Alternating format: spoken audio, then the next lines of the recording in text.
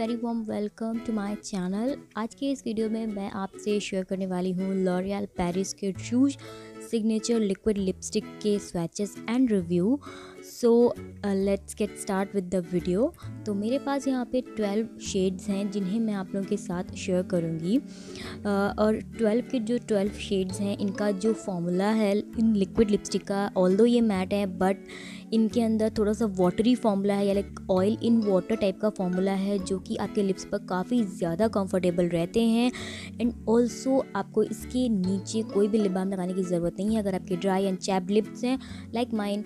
So don't worry, आप इसको अच्छे से अप्लाई कर सकते हो। ऑल्दो इसका जो पिगमेंटेशन है मुझे उतना अच्छा खास नहीं लगा। आपको अच्छे से पिगमेंटेशन के लिए आपको इसको 2 बार तो स्वैप करना ही पड़ेगा। तो सबसे पहले हम बात कर लेते हैं इसकी पैकिंग की। तो इसकी जो पैकिंग है वो कुछ इस टाइप की पैकिंग में आता है।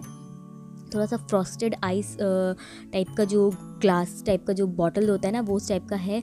एंड मुझे पर्सनली इसकी जो पैकिंग है काफ़ी अच्छी लगी। कलर्स जो चूज़ किए गए हैं, कलर्स के जो सिलेक्शन है वो काफ़ी ज़्यादा अच्छे हैं, इनके नाम काफ़ी ज़्यादा अच्छे हैं, तो आप यहाँ पे देख सकते हो। एंड ऑल्सो इसका जो एप्लीकेटर है, applicator is literally really awesome. आप इससे बहुत ही प्रिसाइजली लिक्विड लिपस्टिक लगा सकते हो।